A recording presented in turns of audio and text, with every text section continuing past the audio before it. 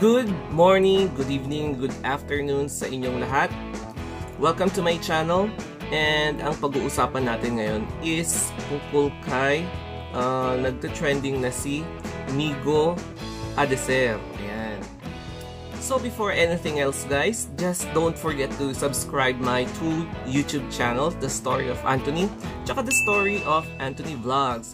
And if you want to magpa-shoutout, just reach me out sa Facebook page, Instagram, and Twitter.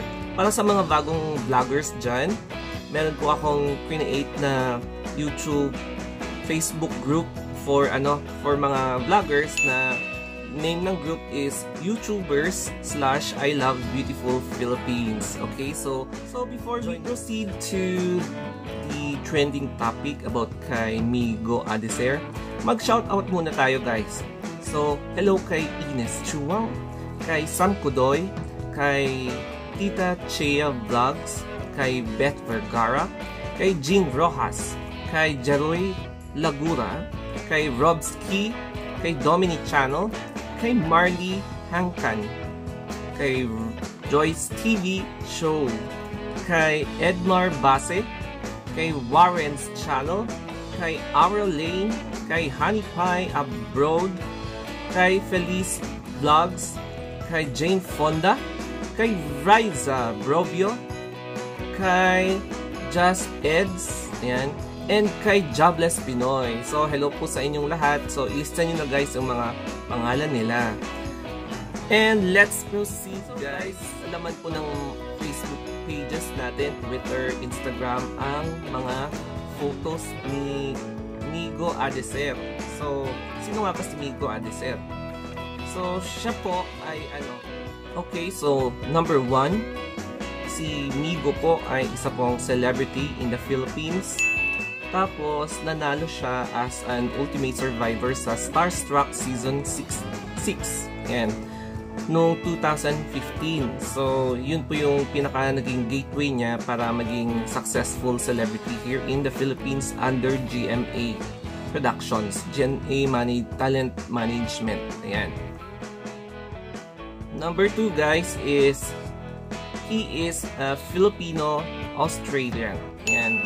So, pinanganak po siya sa Bacolod City. Bacolod, yan. Pero, doon siya lumaki sa Sydney, Australia. And marunong po siyang maghiligay nun. Ayan. Number 3 is siya po ay isang famous commercial model sa Pilipinas. So, nakikita natin na nag-endorse siya ng mga different products, sa mga apparel. Nakikita natin siya sa commercial. Tapos, matangkad talaga siya at 6 feet. So, ayun, modelo-modelo siya at talagang trending siya sa mga modeling agencies. Number 4 is he is a musician and a songwriter. Before pa man siyang naging celebrity, nakita siya ni Kule Desma na sumali sa isang glee sa Australia. Kaya in-invite niya si Douglas Errol na pag-audition sa Starstruck.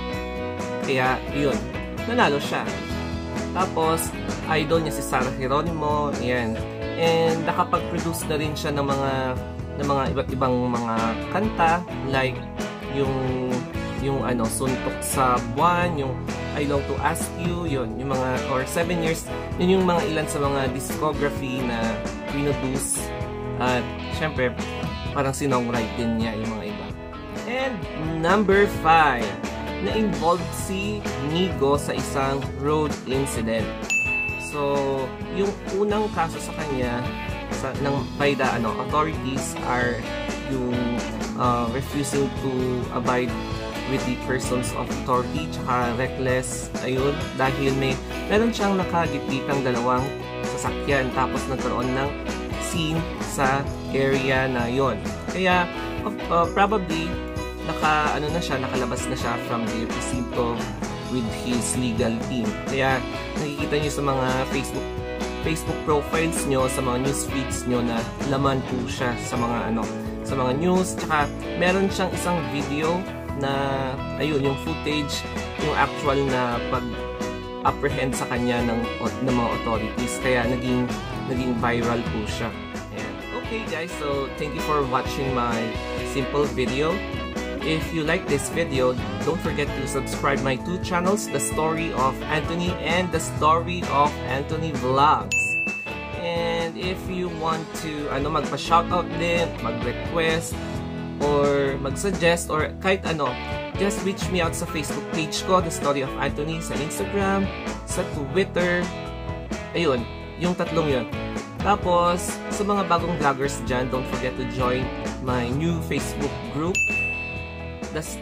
Yung name niya is YouTubers / I Love Beautiful Philippines. Okay, so thank you guys and goodbye.